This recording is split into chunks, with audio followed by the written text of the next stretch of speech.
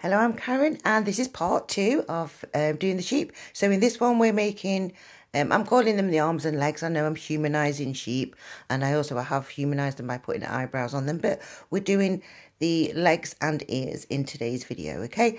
And also I will share with you how I prepared the yarn to be able to stuff, to be able to do the black sheep, because I couldn't get hold of any black stuffing to be able to do it. Okay, but tell you something, to get the eyes as well, this one cost more because I bought a whole set of you know, the kits where you get all of the different eyes in it, because all these other ones have all got like the same little standard eyes and nose, but I knew they wouldn't show up on this yarn, so I bought a whole set just so I could get these purpley sparkly eyes because I loved them so much. Anyway, I'm distracted. So by rights, if you've followed the other video and you've done what we've said to do, you've actually got your 2 pieces. You've either made it all the way up to 14 like I've actually told you to do in the top half, or you gave up and you only did 12 like I showed you in my original version. I actually did only do 12 when I was first trying to work out the pattern. And you've got your back piece, which has got the 14 bubbles on it. So I'm going to get my yarn, and so realistically, it's best to start with the legs on both of the pieces. It is easier to not do the legs on the front side, but the back side, you want to make sure you've definitely doing your arms, you know, because I said to you about that little tilt that goes off. You want to make sure they're in the same place. So I'm going to show you how to put the legs on first. So we're going to leave a nice long tail end because we're needing all those for sewing in. Begin with a twist. We're going straight in with the single crochet or double crochet stitch, depending where you're from. And so you're going to go right in, so into the end chain, you're going to make 1 stitch there, and we need to make 4. So that's 2, 3, and 4. And then we just turn. And we're going to make 8 rows of this. So because where we've done the stitch, it's a bit loose and your tail end sticks at the top of the stitch. Just so that you're aware when you're doing that. Okay, we don't do any chaining like we didn't with the other ones, and we're just going to just do, like I said, do it so we got 8 rows. And it's a bit of a weird stitch there, don't worry, because at the end of the day, it's all going to, you're going to use all of those ends for sewing in your, sewing in your tail ends. Okay, so like I said to you before, this is King Charles the III's sheep crochet pattern. And I've already told you, so we've got 11 bubbles going across, which made the month that he was born, which is November. We've got the 14 bubbles going on the length of that, so it's the 14th of November. And we need to make 4 legs, and they all are made exactly the same with 8 rows. So we've got our 4 and our 8 because he was born in 1948. So just so that you've got that little bit of thing, yeah, so that's just a lovely way as well of actually remembering how to do the actual pattern. I'm just trying to get that stitch in there. It was really stiff stitch. Okay, so I know each time I'm coming past, so this stitch here sits technically on row 2, so that's 2, 4, that makes number 5. So I'm on row number 6. So these only take you a couple of minutes to do the arms and legs, or just legs, because technically they are sheep and they don't actually really have arms. But these sheep are absolutely lovely. They're very, very tactile for the texture of them. My daughter was quite cheeky with me, saying that it reminded her of the mop that I use on the floor, which, yes, okay, I can see where she's coming from. And we could also probably utilise this pattern to make a spare if we wanted to. But yeah, it's a very, very tactile pattern. It's nice and soft. Obviously, using the safety eyes and noses makes it suitable for children. And if you are going to be doing where you're stuffing with the actual yarn itself, this is my last stitch, by the way. Yeah, so I've got 2, I'm doing these lines, 4, 6, and that's 8. So I've got my old scissors here because I need these old scissors to share with you how we do the stuffing.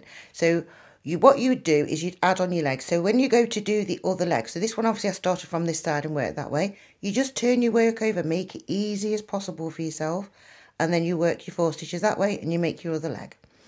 Now for the actual arms at the sides, the legs at the side, we want to make sure that they're equal. So what you can do is you can get a different, you can put little markers in, but on one side of them, so on this side, if we need them to be, depending on how you're working it, whether you're coming up or down. So if I was going to work this side of it, I need to count up 1, 2, 3, 4, 5, 6, only 7 of the actual bubbles, okay, because I want my stitches to fit on here. If I want it to match this one, I'd start from the top of the bubble there and work my way down. So I'd go into the top of the bubble, underneath the bubble, top of the bubble, underneath the bubble to make 4 stitches.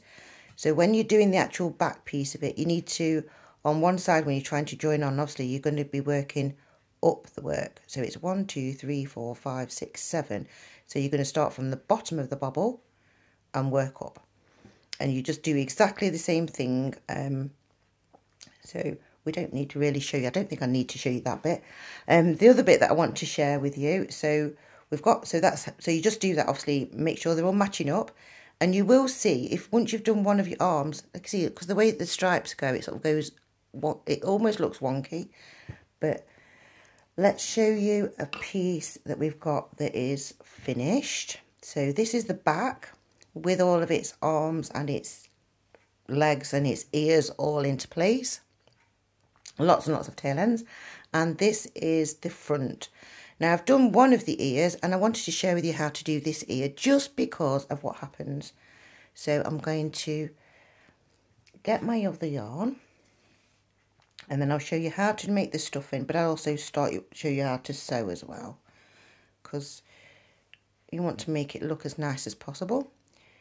Okay, so I'm going to begin with a twist on my hook. I'm going to go into this one, which is now a really loose stitch at the very end, and I'm going to make that single crochet or double crochet, depending where you're from.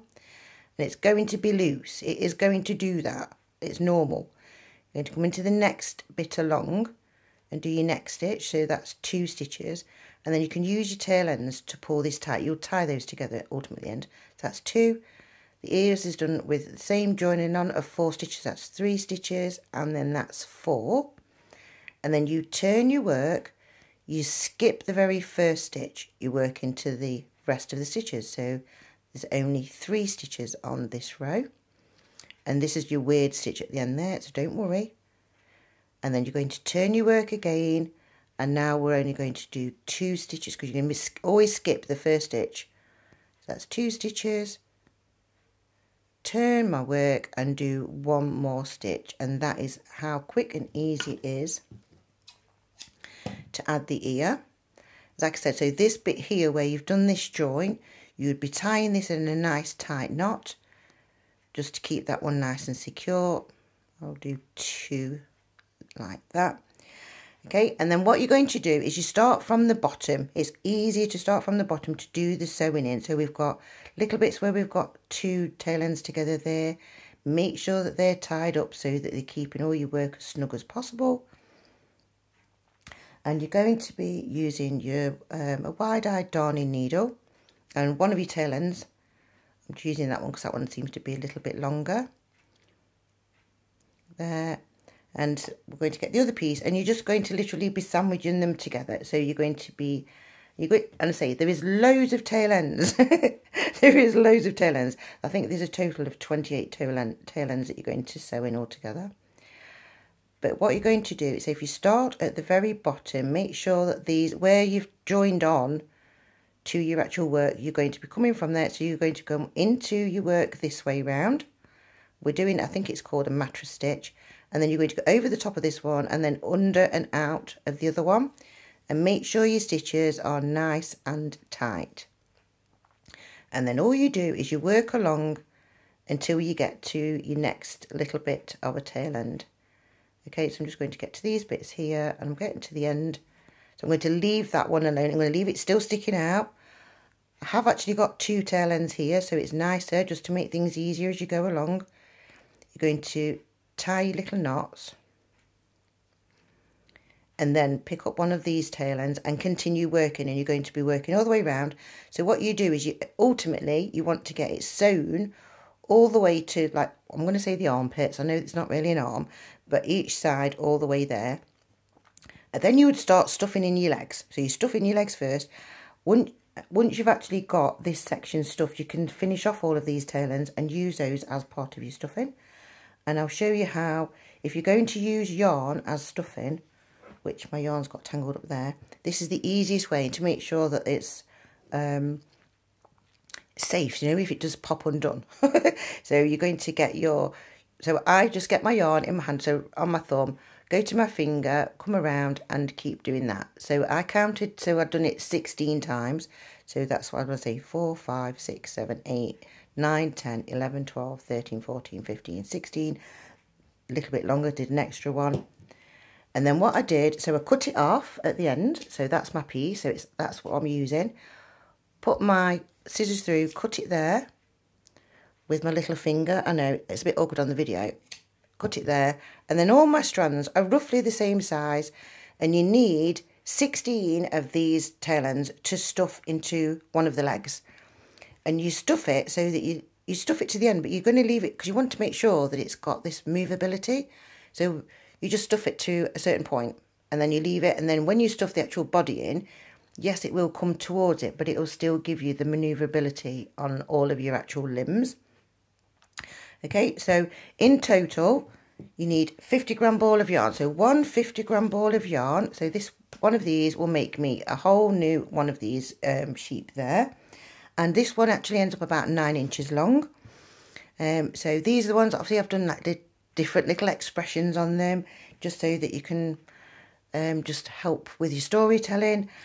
Obviously we've done all the different colour sheep, because if you do go back in history, like when I was young, I was taught the song Bar Bar Black Sheep, which was referring to the actual yarn itself and the black sheep. It was never ever intended, as far as I'm ever aware, it wasn't intended to be a discriminating kind of nursery rhyme.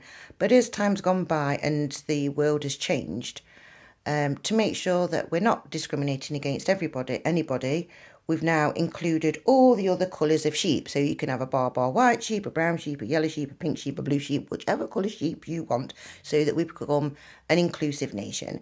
And I think it's really cool that you can use these in storytelling. You can use them about, if you want to tell history and little fun facts about sheep.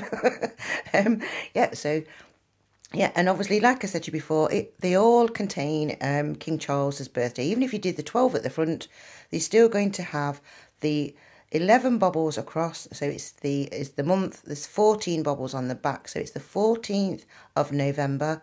We've got 4 limbs, 40, and then we've got the length of these limbs, which is 8 long, or we've got the 8 bobbles at the front, which is get the 48, and then we've got the 2 ears, which are 4 rows long, so that's 24, and this pattern was actually published the very first time in 2024 by King Charles, and I found it in a game I played. So thank you for watching, thank you for liking. Oh, by the way, just so if you're interested, the game was all to do with something I was playing with Crochet and the Voynich manuscript, just so we've got everything in context. Okay, so thank you for watching, thank you for liking, thank you for sharing, thank you for subscribing. Bye for now.